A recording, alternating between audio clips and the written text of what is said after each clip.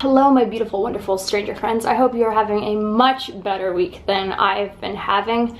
It's been a while. Hello. I feel like fucking every video starts with that, but such is life. Today's video I wanted to just check in. I wanted to do a pillow talk because it's been a while and I don't know, I got a lot on my mind.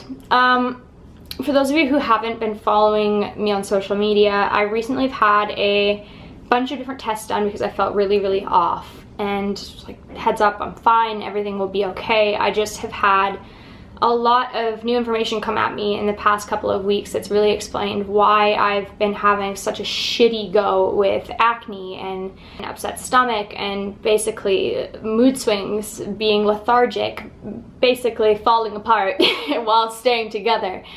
And the reason being is because I have food sensitivities and I'm really struggling with it. I never thought that this would be anything that I'd ever have to deal with. I eat very clean, as you guys probably know. I'm a vegetarian, I eat plant-based, I limit dairy. I do not have a dirty diet. I can't remember the last time I had like fast food. This is just not my lifestyle.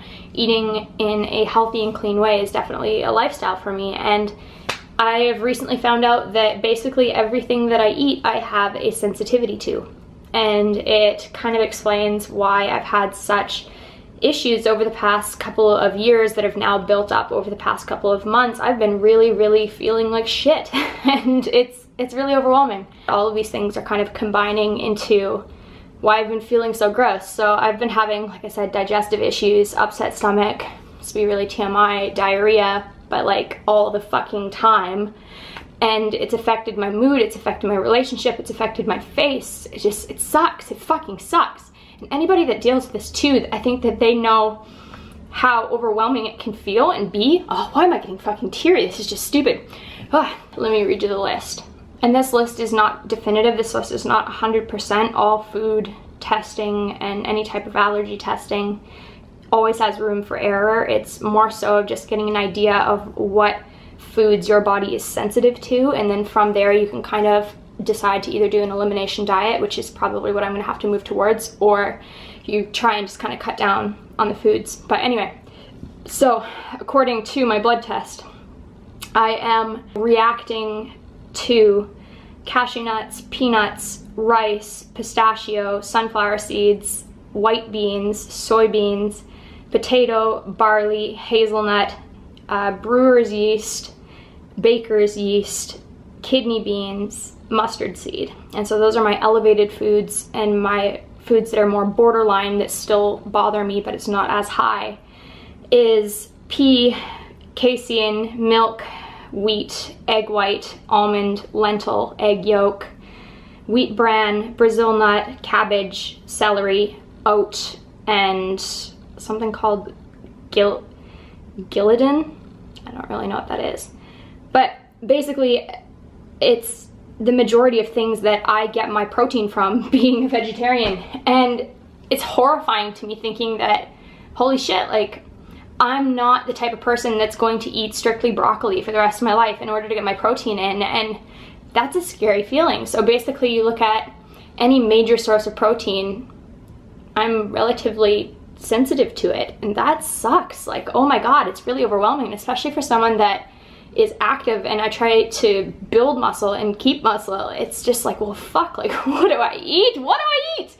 So that's kind of where I'm at. I've just been so in my head with just trying to figure out what the fuck to do, and it's just really disheartening, I guess.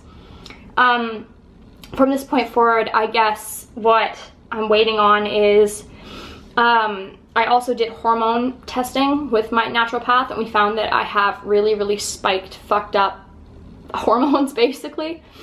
And so I'm trying to figure out, I guess, an action plan for that, and then in the meantime I'm trying to figure out what foods are specifically triggering my major symptoms, which for me, let's be honest, diarrhea is probably one of the major ones. and try and see what causes the bloating and what causes the diarrhea, because there might be things on that list that I'm sensitive to, but it might not necessarily have like an adverse reaction immediately, or something that really like is a triggering thing. So I don't mind having little amounts of those food items if I'm not really having any type of reaction to it, but I need to figure out what foods are causing reactions.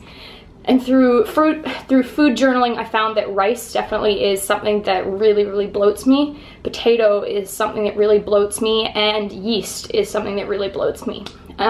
There's definitely going to be a lot more probably added to that list as I learn more about my sensitivity and my body, but yeah, I don't know, I felt like I needed to let you guys know what was going on in my life, because it's big. I do believe in eating a vegetarian and vegan diet. I think that that truly is something that can benefit everyone, the planet, you, the animals, everyone. But now I'm kind of lost on my footing of, okay, well, my body doesn't like these things, you know? So what do you do?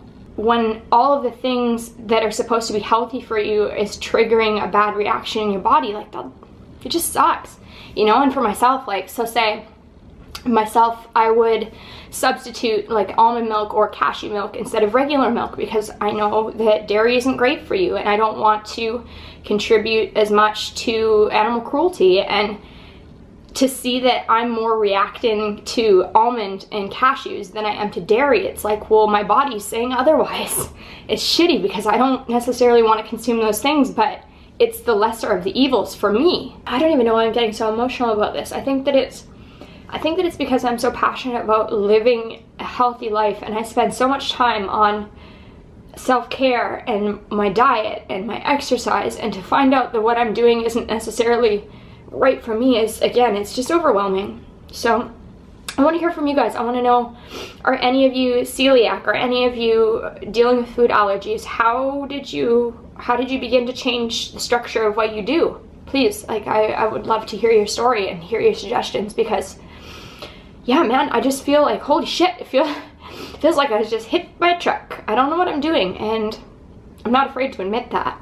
So yeah, between food sensitivity and having my hormones be out of whack, I've just felt not myself and really crazy, and I hate feeling like that, and I hate presenting that to the world. And I think that that's why I've shied away a little bit from social media, is because when you're not in that headspace, it's really hard to try and create and to give when you have nothing to give. And I do get it, like, don't get me wrong.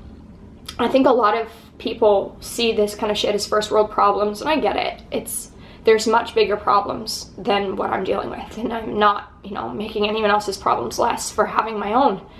But I did want to bring attention to it because I think that a lot of people are struggling with something similar, and I think that there's not a ton of people with a platform that talk about it. So here we go.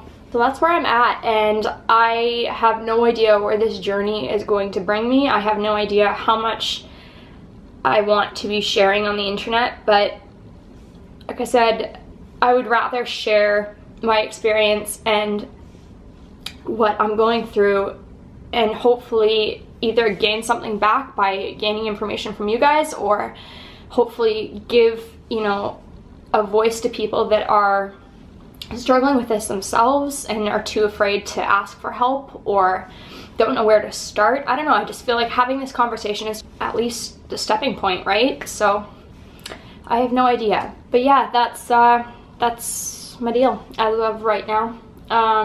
Happy things that I'm really excited about, that you guys probably aren't gonna be excited about, but I'm excited about it. I'm going to Jimmy Eat World tonight. Oh, I'm so excited. Like, I don't even think you know.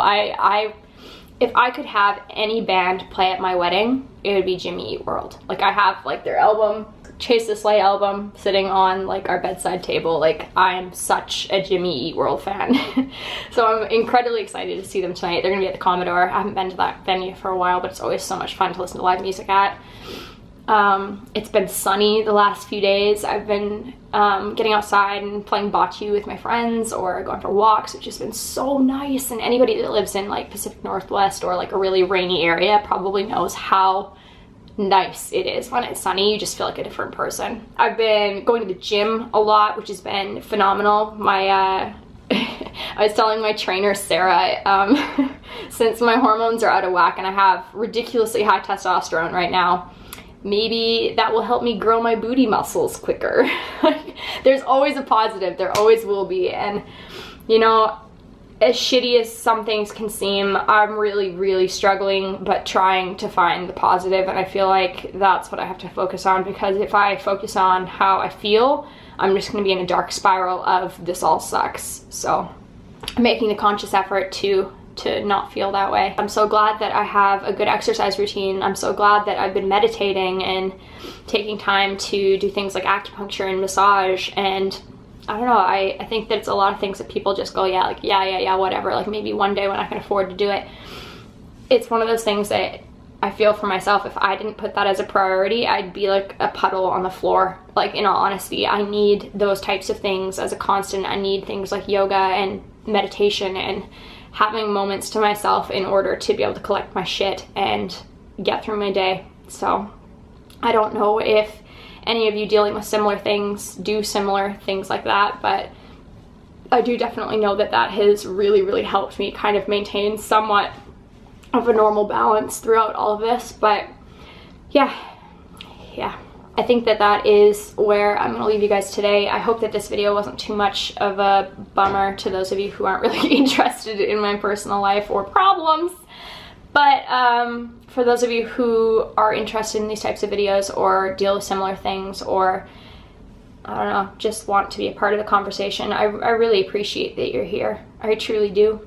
And I'd love to hear from you. So don't forget to leave me a comment, and I will catch you guys hopefully sooner than later in a new video.